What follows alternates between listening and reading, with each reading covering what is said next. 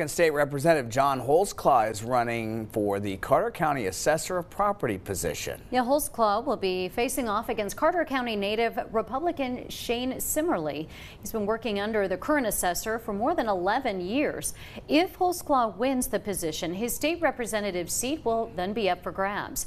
News Channel 11's Clarice Shaley spoke with both candidates today and has details. In Roan Mountain stands a campaign poster for current state representative John Holsclaw. With the race for county assessor of property, he's looking for a change.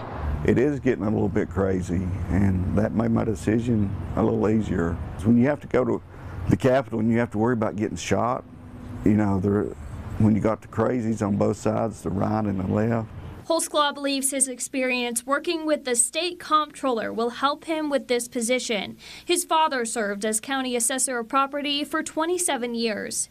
The opportunity and the experience is invaluable in Nashville, and I love the people of Carter County and let me be their voice. Carter County native Shane Simerly wants to take the next step with his over 11 years of experience with the Assessor of Property office.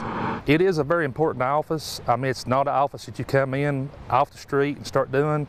It takes years and years of extensive training. Simerly works under the current Assessor of Property and has experience from groundwork to deeds to mapping. You know, I could hit the ground running, no extensive training, and I know how to get the job done or I wouldn't be running for it. The Carter County Election Commission has had 4 people pick up applications for the Assessor of Property position, with 2 returned. December 5th is the last day to qualify, and December 12th is the last day to withdraw.